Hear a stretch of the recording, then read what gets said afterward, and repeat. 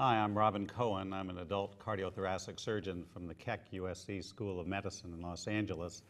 And the title of this roundtable discussion is Cardiothoracic Surgery, a Primer for the Media. As demand for information about healthcare goes up and people's access to that information versus the internet, social media on their electronic devices, pressure is high on the media to report things both technologically correctly and accurately. The purpose of this discussion is to clarify who we are and what we do as cardiothoracic surgeons for the people who report about us. So let's just start. We have a very distinguished panel with us today, and why don't we just start by introducing ourselves and tell us where you're from.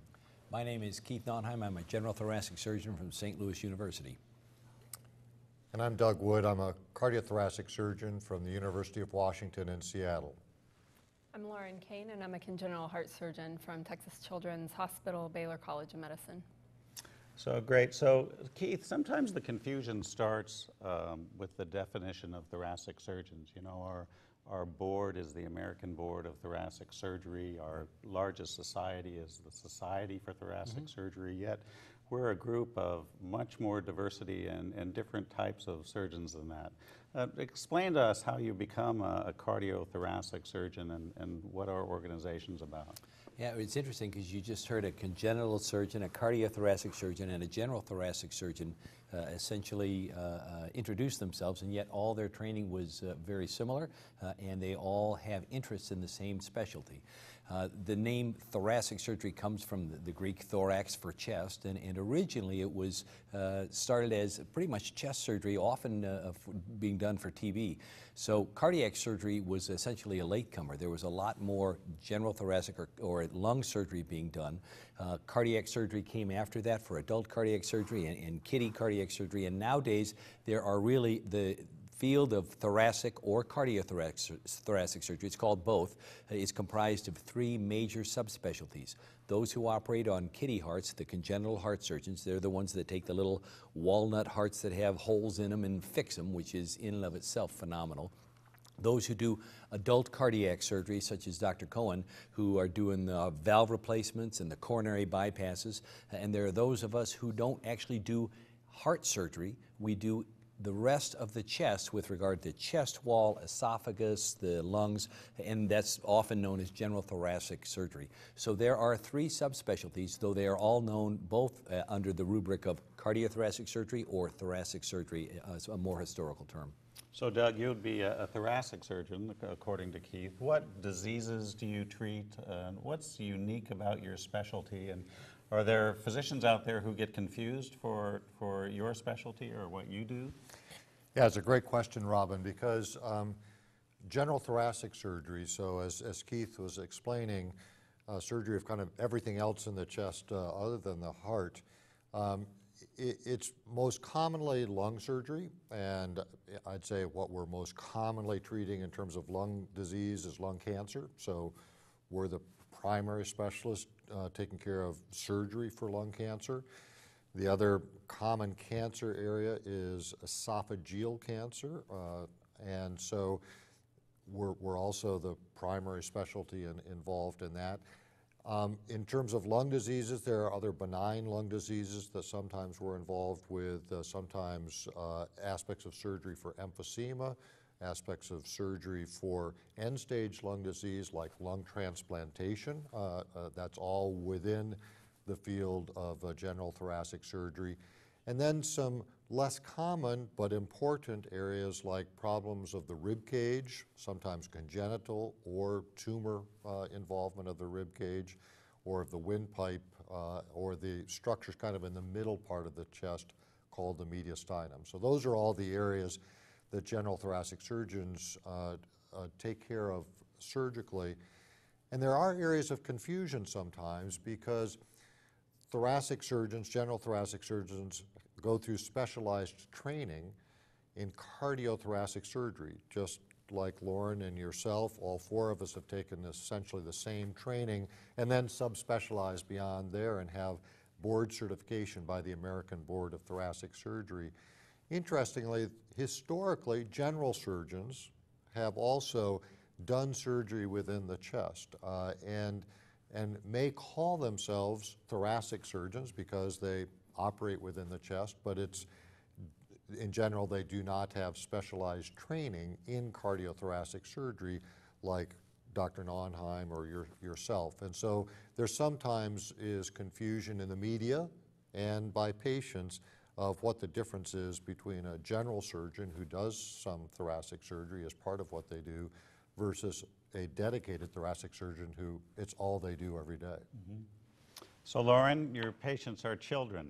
Yes. Tell us about that. They're children and adults. I think we got away from calling it pediatric heart surgery because a lot of our patients are growing up to be adults that also need surgery. So we do the wide spectrum of ages, but you must be born with your problem for the most part for me to take care of it.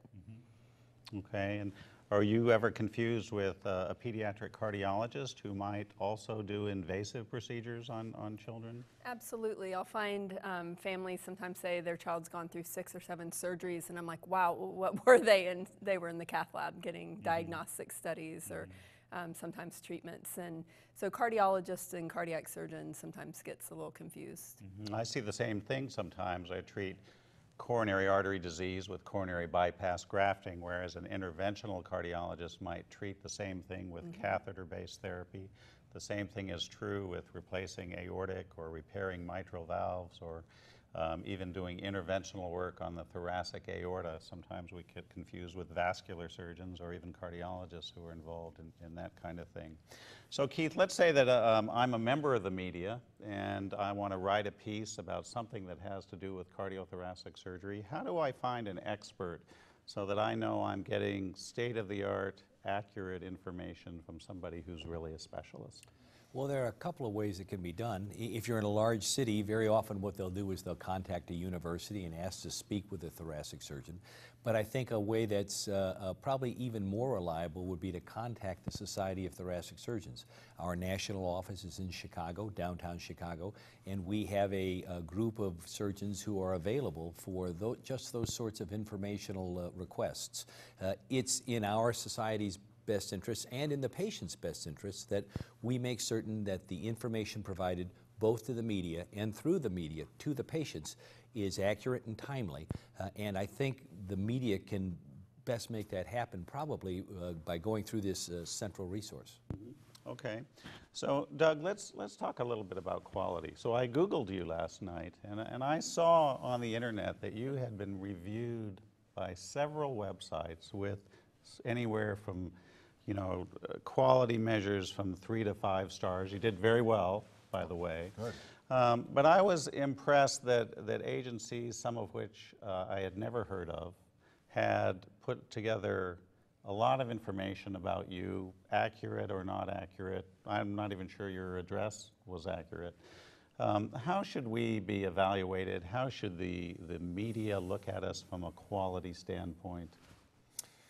Yeah, it's a good question and a tough question because, yes, if one now goes on the internet and Googles any physician, there are a number of evaluative websites that come up, and when you look at that information, look at it about yourself, you recognize there are aspects about it that are absolutely correct, where you went to medical school, what year you graduated, and there are other aspects that are not correct. They don't know where you live. They don't know what your specialty is. I've sometimes seen my specialty as a critical care surgeon on these sites. And yes, I do critical care for my patients, but I would not consider that to be my specialty.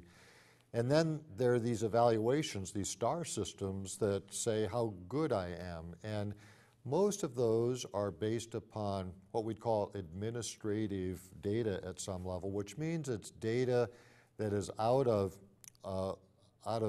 large data mining websites, megadata, that really has little to do with what the patients are that one is taking care of, what the risk adjustment is for that. And so I think patients and the media have to take those evaluative things on the internet with a grain of salt. there are resources, and the largest one is through the STS, which actually looks at not individual surgeons, but looks at institutions that have agreed to share public data that has risk-adjusted data and allows one to be benchmarked amongst one's peers and provides a quality assessment that we can do amongst each other that allows us to achieve the highest potential quality and opportunities for improvement. So those are available and they're important, but I think they're also often not the ones that show up on the website as a star about Lauren or you or myself. So, Lauren, you know, surgeons are frequently portrayed in the media. Sometimes surgeons portray themselves in the media. What's the responsibility of either the media or television or movies or even the responsibility of the medical community when you put somebody on television? How should we be portrayed, do you think? So I think the first thing is there's a lot of medical shows, and we got to remember most shows are dramas, most dramas are fiction, so most likely the portrayal is not going to be that accurate on TV shows. But when we have people in our field going on, say like Dr. Oz having his own show, or the doctor's show where there's a panel of plastic surgery, emergency medicine, OBGYN, that we really need to make sure we're portraying our field correctly, and we need to make sure that the information we're getting out there is actually incredibly accurate, and be careful not to be misinformers when we're putting ourselves in the front media. And a scary proportion of that, as the British Medical Journal study suggested, a scary proportion of that information they're putting out there, better than 50% has no evidence base behind it, no literature supporting its use. So many of those shows are suggesting treatments or treatment options or modalities which are absolutely unproven with little or no data to suggest their efficacy. And those really have to be taken with a giant grain of salt. We get portrayed... It's almost worse than the TV shows, right? You're right. Because absolutely. we assume that we can trust those doctors that are on the shows. But the one thing about the doctors on the TV shows, on the dramas, I love that George Clooney could do brain surgery, heart surgery, bladder surgery. He was a genius. Only Exactly. we could be like George. So all of you have written, not only scientifically, but you've all written things that have been published in all types of literature. Doug, you've been in the Wall Street Journal. When you read things written by, or you read things about cardiothoracic surgeons, what frustrates you the most? I think that when I read things written about cardiothoracic surgeons, the thing that most commonly frustrates me is a misinterpretation of what we do. You asked this earlier, a confusion about even who we are. So actually I communicated recently with a major news outlet because they were referring to a problem relating to cardiac surgery. And in fact, there was no cardiac surgery involved. It was a cardiology procedure that had no surgical involvement. And it was, to the news outlet's credit, they did correct it. But it was a headline story that said, and it was negative about cardiac surgeons. And I think that's not an uncommon area where we get confused or confounded with other groups. And I guess the other aspect is looking for negative but outlandish stories just to try to make a great story. And I guess some of the best stories are the ones that are just calm and great stories about somebody doing something good for other people. And I think that's what we do every day. And it would be great to have those stories be a little more commonly in the media instead of an outrageous incident that just happens to be news. So Lauren, the most emotional stories of all, and you see them all the time, are about kids who have had to have surgery. What frustrates you when you see those articles or you see those pieces? Often, just like Dr. Wood just expressed, there will be a lot of inaccuracies in it. And you, as the congenital heart surgeon, knowing the details of those surgeries, know that they're being misrepresented and not spoken of in an accurate manner. So it's very frustrating. I also don't like if I think that it's being put in the media to promote an ulterior motive, as opposed to actually just trying to get the word out about the child or the family or the disease process. And one of the things that bothers, I think, all of us is when they portray a negative incident. And the God's honest truth is this is high-risk surgery. These are very sick patients, and not all our results are successful. We lose patients. Anybody doing this level of surgery is unfortunately going to lose a patient now and again, and it's a tragedy. But when it gets portrayed as, oh, that was a mistake, oh, that was routine, and when they portray that without doing a proper risk assessment, without putting it in the proper perspective where the patient was essentially facing certain death on his or her deathbed, and we tried to save them, just couldn't pull it off this time, and suddenly it's our fault that they died. Those are the kinds of things where it's really frustrating. That's where, as Doug suggested, that's why it's so important for these rating systems not to be on administrative data and not to be anecdotal, a single case in the Wall Street Journal or the LA Times. We want to be judged. We want to be rated. We look at that because when we judge and rate ourselves, we see where we can improve. We need that kind of help. But we want it done fairly, and the only way to do that fairly is to make certain you have accurate data that's risk adjusted, so sick patients are not going to do as well as otherwise healthy patients. And when you get accurate risk adjusted data, bring it on. That's what we want. We need to know the truth so we can get better. So, And I was just going to add to that I was thinking about when I am consuming the media, what do I like? What I most like is the last segment of the news show, which is making a difference. yes. That's the thing that somebody's doing something good. So actually, I think that's what people would like to see more than what did somebody do wrong, or what mistake can we find or a gotcha moment. I mean, it's relevant for the media, I get that, but I think stories that could emphasize the good that people do for each other are much more uplifting, and for me, they sell the news. So I'm a young medical reporter. Give me a piece of advice. Seek out experts in the field. Don't go with the local doctor who may or may not be an expert in the field, who wants to give you their advice, who likes being on TV. And get a balanced approach. If you get a negative finding or if you get a negative opinion, make certain you seek out the alternate opinion, because there is no such thing as a one-sided coin. Lauren? Do your homework. I mean, I think in journalism they understand that. I mean, do your research.